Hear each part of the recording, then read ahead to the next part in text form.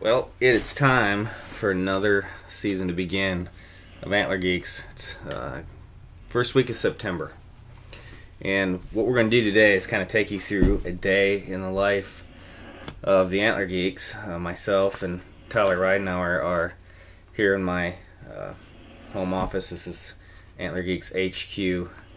And when we started Antler Geeks, our whole kind of focus was we wanted to bring some reality back into the world of deer hunting media. And I live very much in that world as a writer and an editor, and I'm as much into the industry as any of the Antler Geeks. I guess my job is more in line what you might expect our jobs to be. But it's not what you think it is. And that's what we wanted to kick off the season with, to show that what we say about living in, the real world and hunting reality-based situations, it's not made up, it's not fake. So that's what we're going to go through today. We're going to show you what we have to do. Like I said, it's the first week of September, and here's some admissions that might surprise you if you expect us to be a big budget, deer hunting program. I don't have any tree stands out. The only tree stands that I have left are the ones that are left from last season that I didn't get time to get down. We're going to go through my hit list of bucks. I think that might surprise you a little bit. We're going to show you what we have to get done, every day. It's about 10 a.m. right now, and we started a little bit before 7. Started off by taking my kids to school like I do every day. We have a whole list of stuff to run through. I've got some Realtree stories I got to write, some posts on Realtree.com I got to make. I have a couple outdoor life pieces I have to work on. We have a shot list of about 15 to 20 items that we got to get done for video work for Antler Geeks.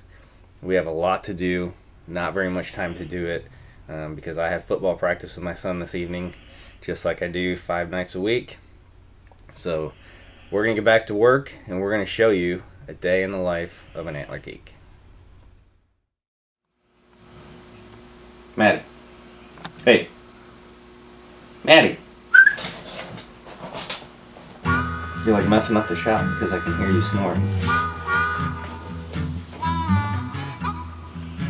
She doesn't care.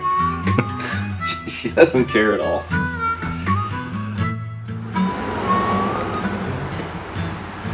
Emergency where you're locked down in the hall. You're going to have time to go to your locker and screw around with your combination. Well, I have my combination now. Wait, so why do we have to videotape your everyday life, Dad? Because I'm a celebrity. Excuse me, that's my job. No trouble. Oh, try.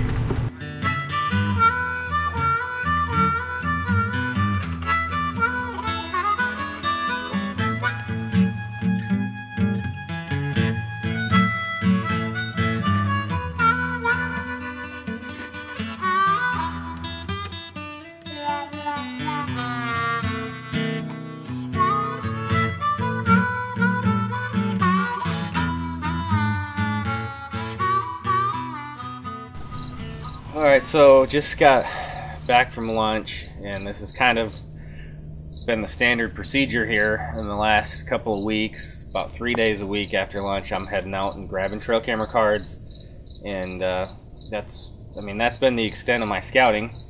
If you can kind of look around, you can see it's a little bit of a mess. I decided that I wanted to redo some siding on my house, and somehow that turned into redoing all the siding, all the trim, the entire roof, and the whole roof line. So far this summer, I've done, I don't know what it was, 40 some square of shingles and 35 squares of siding in the spare time, which has usually been on the weekends and a couple hours after work in the evening. So when we say this is real, this is what I mean. This is the extent of my preseason scouting so far. So I got to take off my homemade sprayer that I've been doing my few food plots with, and we're gonna head over to the ranch, and I'll show you the ranch when we get there. So.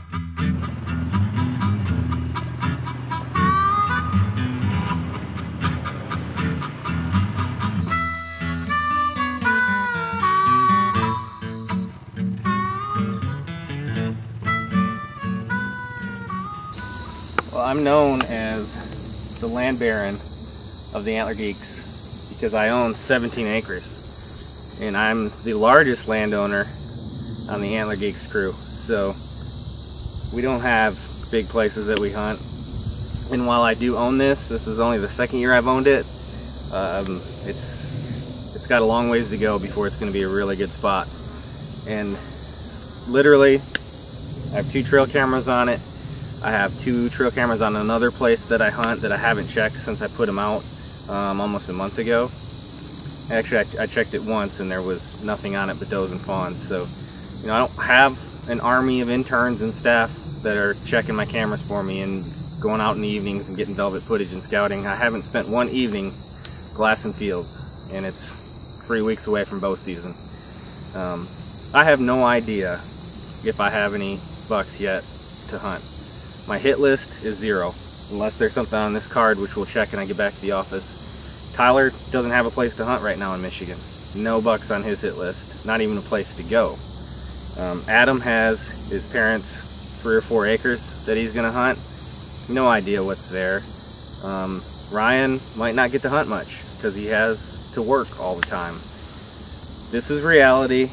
I'm sure this sounds like we're totally unprepared, but I think this is the type of situation that a lot of people find themselves in. The difference is, when it gets down to it, we find a way to get the job done. We did it last year, we did it the year before, we did it our first season. We're not panicked. We're serious, and we're going to make it happen, but this is how life is right now. This is the amount of time that we have to scout. This is the amount of ground that we have to hunt. We're going to hunt a bunch of public land, and we're going to hunt places that are heavily pressured. We don't have a hit list right now. We don't have a game plan except to hunt hard and figure it out as we go.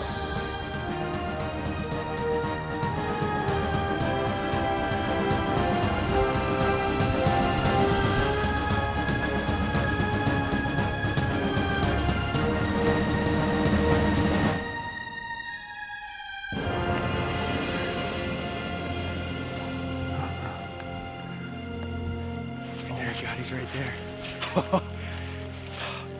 He didn't make it 30 yards inside the brook. Oh my God.